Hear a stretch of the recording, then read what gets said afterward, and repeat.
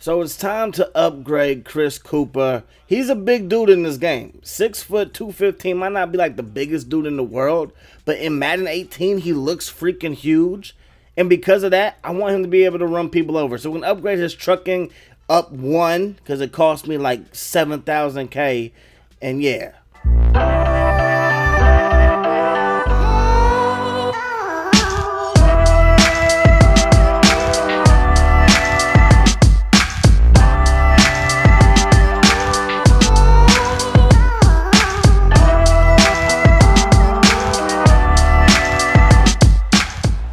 So what's going on, everybody? Welcome back to the channel, and today we got some more Chris Cooper starting halfback for the New York G-Men. We're in San Diego, we're in LA, excuse me. We are in LA taking the Chargers. It's not right, man. They're playing in this high school stadium, as my man Odell Beckham makes a nice catch right there. But look at this stadium, man. This is where they host like CrossFit. Whenever CrossFit's like in LA, and they have like, you know, competitions that take like a football size arena. Like this is where they have CrossFit at. The Chargers, an NFL team, are playing where they had like the high school California state championship at. Like it's sad, man. Anyways, we're down by 3. Chris Cooper makes a nice catch right there. Eli Manning, you need to find me, baby. Okay, I'm out here trying to make plays. All right, Chris Cooper, he's that dude. Breaks one tackle, breaks another tackle, spin move for no reason at all. Takes it to the 20. Down inside the 15 to about the 11 yard line. Check out the replay. Make one man miss, make another man miss. That spin move, that was saucy. That was a saucy spin move. It was unnecessary. I wasn't trying to do that with Chris Cooper, but you know it. It is what it is, man. So anyways, Eli's going to drop back the pass. Looking downfield, that's going to be a touchdown, man. So again, I want you guys' feedback. Let me know what's going on with your lives, man. I kind of want to know what's going on with everybody. How's everybody doing? Me, I'm kind of depressed. Why? Because, man, the Browns cut Joe Hayden. Now, I don't know why they cut Joe Hayden, but they decided to cut Joe Hayden. I'm not a Cleveland Browns fan, but I like Joe Hayden. And yes, his skills may have declined a little bit as Eli coughs it up and we're able to jump on top of the football. Right? Maybe he's not the same corner as I'm going to try to make this catch with Chris Cooper, but he ends up dropping it, right? But he might not be the same corner he once was. He is coming off, he's like, what, a year and a half removed from like an ACL, I believe it was, right? I believe he got injured when he was out for like the whole season or missed a bunch of time. And then last year was like his first year back since those injuries. So you could say his skills kind of diminished, really, but it takes some people longer than others to get back from injury. And the fact that the Steelers scooped him up like that kind of lets me know that maybe the Browns are tripping, because even if his skills aren't where they used to be, like, why would you just get rid of Joe Hayden? You know what I mean? Like, I just don't understand it, as I don't understand why Chris Cooper can't get no running room. Right there, Eli had Chris Cooper down the sideline, but no. And Joey Bosa, you trolling, bro. Why is he jogging? Why is it? See, that's why the Chargers didn't want to pay you, because you freaking do stuff like that, man. I'm telling you, these Ohio State Buckeye players, when they get to the NFL, they act real funny. They act real funny, man. Anyways, we're down by 3. Eli, under pressure, I should say. He was running out of time, and he ends up getting sacked. 3rd and 19. I make the catch, sets up a field goal opportunity, and we knock that field goal home. But then our defense, they decide to, yeah, you know, give up a touchdown. But it is what it is, because we got Eli. Eli's the better version of Phillip Rivers, because he has 2 rings and Phillip has none. I'm sorry, Chargers fans, it's the truth. But right there, he throws a pick, gets chopped down, and that's going to be all she wrote, man. The Chargers, they end up beating the Giants in sunny Los Angeles. It sucks, man, and I guess for this day, the Chargers made the right choice or the wrong choice. I would have kept Eli. Eli would have had to miss his whole career, because I'm keeping Eli. Like, I don't get it, man. Like, if I'm the Giants, not the Giants, but the Chargers, and you don't want to play for me, then you ain't playing for nobody, okay? Bottom line, you ain't playing for nobody. But then again, it is a business, so they obviously made the right move, because Phillip Rivers is a Hall of Famer.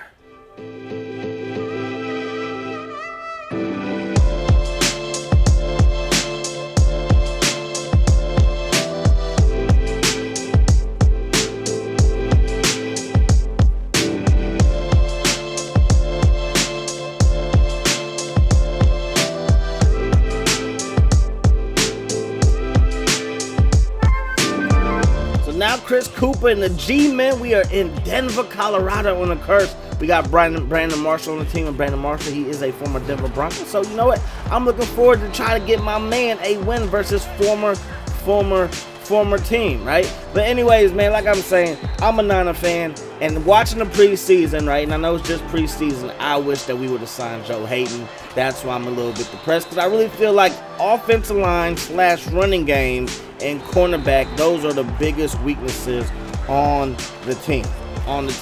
For my Niners. You're not a Niner fan, so I understand that you probably don't care, but to the Niner fans listening, y'all know what I'm talking about, okay? Our secondary, especially our cornerback position, it could use a lot of work. It could use a upgrade. So I was hoping that we would get Joe Hayden. Have I been saying Josh Hayden? I hope I haven't been saying Josh Hayden. Anyways, man, I'm hoping that we get Joe Hayden, and if we did, that would have been solid, man. But anyways, man, Von Miller, he's going to get up in here, get a sack, and do a stupid dance. Von, I love you, Von, but that dance is stupid only because you sacked Eli Manning. Now, if you would have sacked Eli Manning when I'm using the Broncos, then I love that dance. You keep on dancing, Von, but because you did it against my quarterback, I don't like that dance. I'm going to just be real.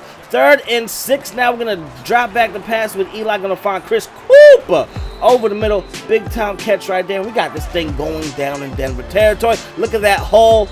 Don't ask why I cut, because I cannot explain it to you. Just sometimes when you're playing MUT squads and then you're playing Ultimate Team and then you jump into an offline mode, the timing's just a little bit different. And I've been balling the MUT squads. I should be recording some gameplay of MUT squads. I just haven't been. But I've been doing my thing, man. Like this one game that we had is Chris Cooper continues to struggle. Chris Cooper, you ain't finding the holes, man. You are just Trent Richardson 2.0 the way that you're running this ball right here as Eli finds Shepard. Nice catch right there. And now Eli going to find Brandon Marshall, who I know wants to beat his old team in Denver. And Eli Manning going to drop back the pass one more time and find Brandon Marshall. Do your thing, big fella, big homie. First down, G-Men. And now 2nd and 12, and you know I need the ball too, man. Chris Cooper trying to eat, okay? We're trying to be the greatest of all time out here. We're trying to be world class. You understand? As we get into the end zone, touchdown number 31 in the program, number 1 in your heart. I'm talking about big Chris Cooper representing. It says you know UTSA, but it's really SAU. One of my creative schools, one of my old dynasties. But anyways, man. But yeah, so I've been doing MUT squads a lot, right? And we had this one game, and it was phenomenal, all right? We're down 20-21, I want to say. Maybe a little bit more than that, right? 20-21. No, I think we're down more than that, right? I think it's 14-21, right? And we throw a pick. I ran the wrong route. Me and my quarterback, we weren't on the same page. He throws it. I'm thinking he's going to wait till I make my break. He doesn't wait. Anyways, he throws a pick. They go down and they score as I make a nice catch like Chris Cooper does on the sideline. I've been doing that in MUT squads. That catch right there with Chris Cooper, 2 feet inbounds with your halfback, that's not easy to do. Zeke ain't doing that. Zeke ain't doing that. Zeke Elliott, he ain't making he ain't making no catch on the sideline with both feet inbounds. I'm just saying. But anyways, man, so we're down, right, 2 scores. So we get a nice little kick return. We drive down the field, right, and we get a touchdown.